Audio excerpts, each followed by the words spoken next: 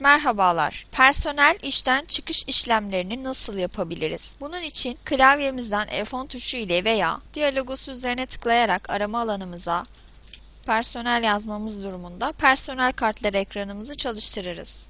Burada personel listesi karşımıza gelecektir. Çıkışını yapmak istediğimiz ilgili personeli seçip F5 değiştir ile personel kart bilgilerine gelerek buradaki görmüş olduğunuz genel bilgiler tabu altında bulunan çalışma durumunu çalışmıyor durumuna getirerek işten ayrılış tarihini belirleyip daha sonrasında işten ayrılış nedenini SGK kuralınca daha öncesinde parametrelerden tanımlamış olduğumuz ilgili nedeni seçip ve buna bağlı işkur nedenini de aynı şekilde parametrelerden tanımlamış olduğumuz nedene göre seçtikten sonra ilgili ayarlarımızı yapıp F2 kaydet diyerek personelimizin ilgili çıkışını sağlayabilmekteyiz. Daha sonrasında çalışma durumu alanında görmüş olduğunuz çalışmıyor seçeneğini seçerek çalışmayanlar listesine gelir. Buradaki personelimize ait F8 komutu altında bulunan işten çıkış raporları ile buradaki görmüş olduğunuz